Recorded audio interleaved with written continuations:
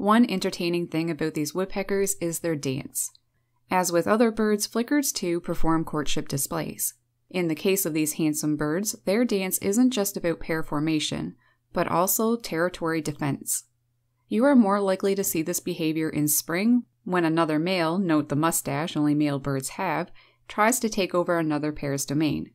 I should also say that females do intrude too. The resident male will confront the intruder standing just a few inches apart as they stare each other down. For a few moments this goes on, then one of them starts moving its head back and forth and bobs it up and down, in a way that the bill appears to trace a circular or figure-8 pattern in the air. The other flicker responds by doing the same gesture, all the while never actually making contact.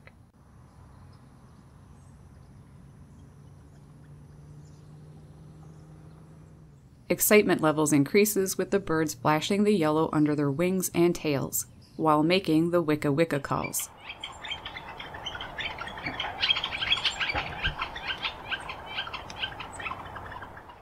There are occasions when one makes a strike on the other, but mostly they just eventually stop with the best dancer winning the rights to the territory or mate. It may be surprising to learn that the bulk of their diet is ants and their larvae, especially during the breeding season, making up almost half of the insect portion of their diet. They probably eat ants more frequently than any other North American bird. Most birds avoid these insects probably because of their stings or noxious chemicals like formic acid they contain. Woodpeckers, however, seem to have no problem with them. But when it comes to the northern flicker and even the pileated, they just can't pass up an opportunity to feed on this delicacy. Most woodpeckers eat beetle larvae inside trees. Northern flickers, though, prefer to search for ants on the ground, in ant hills, along the side of quiet country roads, wooded clearings, gardens, and even on walkways should there be an infestation. It was discovered that a flicker consumed 5,000 in just one sitting. I suppose that considering how small these insects are and how large these woodpeckers are, it makes sense for them to have to eat a lot at one time. They love ants so much that they even rub them on their feathers, something that is known as anting. Many other birds do this as well. It's thought to help protect itself from parasites and aid in preening. Although they love these little creatures, I should mention that beetles do make up a lot of their diet too. And the northern flicker is also a natural predator of the European corn borer moth, which is responsible for more than $1 billion in annual crop losses in the United States alone. A fascinating adaptation of all woodpeckers is an elongated tongue that is attached to an arrangement of bones, cartilage, and muscles known as the hyoid apparatus. This wraps around the bird's skull, ending near the rear of its eye sockets.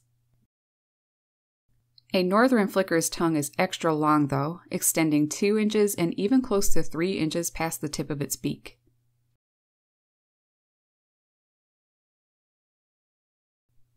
It's thought that flickers may have the longest tongue among North American birds, allowing them to reach far down into the ground for ants. Also, as with all woodpeckers, the tongue is barbed, perfect for snaring insects. But flickers, though, have flattened tips and very large salivary glands, creating a sticky trap as the bird laps up its prey. These guys have a lot of names, like over 100. Some include yellow-shafted flicker, gaffer woodpecker, hairy wicket, hi-ho, wake-up, pigeon woodpecker, wood pigeon, wick-up, yarrup, gawker bird, southern flicker, common flicker, and yellow hammer, just to name a few. Yellow hammer is a name it's more commonly known as. It seems that many of these names came about when trying to imitate its calls.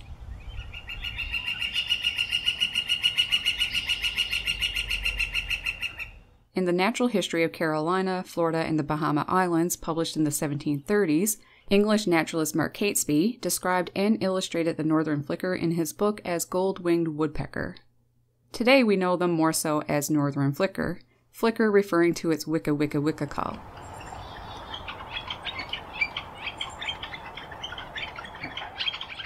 And their scientific name is Colaptes auratus. Colaptes means the pecker, and auratus is a Latin word meaning gilded or ornamented with gold. The more common and widespread yellow-shafted northern flicker has yellow underwings and flight feather shafts, and this earned it the name as yellowhammer, which it is more commonly known as, especially in parts of the U.S. where the name holds a special place in the heart because of its ties to a Civil War story. During the Civil War, Alabama became known as the Yellowhammer State, after a company of young recruits from Huntsville wore uniforms adorned with fine yellow cloth on the coattails, sleeves, and collars, a striking similarity of the resident yellowhammer woodpecker. The name spread until all Confederate troops from Alabama were referred to as yellowhammers. The name became so legendary that the yellowhammer woodpecker became the state bird of Alabama in 1927, the only state to use a woodpecker as their state bird. And finally, one last quick fact about these guys. The red-shafted and yellow-shafted forms of the northern flicker formerly were considered different species. And in an area where the two coexist, a wide zone from Alaska to the panhandle of Texas, red-shafted and yellow-shafted birds often hybridize. A hybrid may have some traits from each of the two forms and some traits that are intermediate between them. So there's a few more facts about these silly birds. They are pretty neat woodpeckers, and if you get a chance to observe one, definitely take a minute. That is, if you don't scare one of these shy guys off first. I hope you enjoyed the 5 fun little facts about these gentle woodpeckers. And if you know of any more names that I didn't list here, comment below and let me know. For those who missed out, last week I did a much more in-depth video on them, so if you'd like to learn more, I'll leave a link at the end as well as down in the description. Also, I just want to say thank you to the ones who pointed out my error in saying that they were 30 inches in length. Being in Canada, I use the metric system and sometimes things can get confused or mixed up. Despite watching the video over and over, we missed it, so thank you for that. Sure would be a pretty big woodpecker. They are actually 13 inches, roughly 30 centimeters.